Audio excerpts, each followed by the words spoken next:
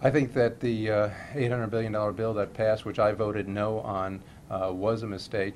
Remember what the promises were at that time by the administration and by Speaker Pelosi and Harry Reid. We had to move right then and there immediately because the benefits would occur immediately as well, that we would keep unemployment under 8% or so, and that we would get the economy moving again. Well, now here we are, what, a year and a half later, and unemployment rates are significantly higher than that, and some of the money that they said was going to have to be spent immediately still is yet to be spent.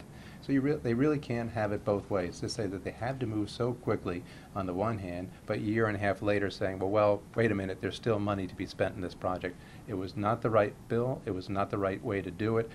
Republicans had alternatives. We offered those solutions, but as you know, at the end of the day, the administration and Reid and Pelosi rejected it out of hand basically any amendments or even discussion as to alternatives to that proposal.